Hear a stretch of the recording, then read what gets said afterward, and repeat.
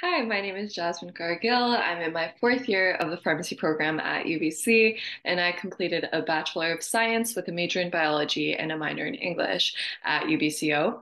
I decided to pursue a career in pharmacy for several reasons, where my situation at the time simply pointed me in the right direction. I was in my fourth year of undergrad in a plant biochemistry class with an amazing professor, and I was also working my first pharmacy job as an assistant at an exciting pharmacy. I love learning about how some drugs were derived from plants, and I simultaneously loved working at the pharmacy, really just admiring how the pharmacists interacted with and helped the patients.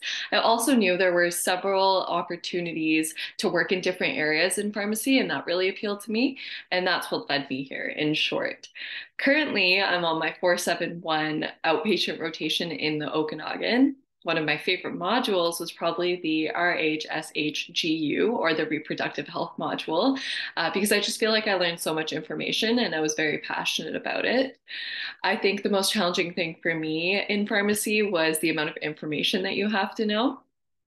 So since I'm currently in my fourth year, I have rotations and online classes. There's two online classes, so 441, which runs throughout the entire term in duration, and 481, which is just a month in duration. In terms of rotations, I had from August to December, I had a few months on and a few months off. So 1 month I was doing a non-direct patient care rotation at BGH, and the other month I was doing one at the College of Pharmacists of BC. I had December off, as does everyone else, and I am currently on my 471 rotation at an outpatient pharmacy until the end of February. And in March and April, I'll be doing my inpatient rotation in Vernon. So right now, my days consist of practicum, which includes counseling, medication reviews, prescription checking, as well as studying for the PBC and working out.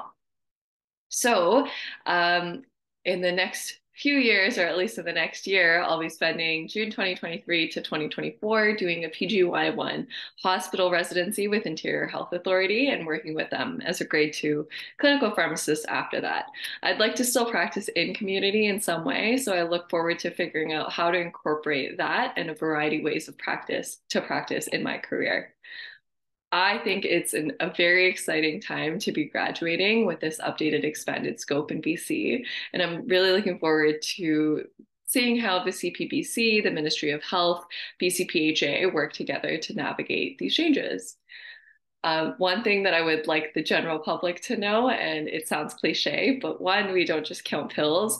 And two, we also don't decide what medications are covered by your insurance as community pharmacists.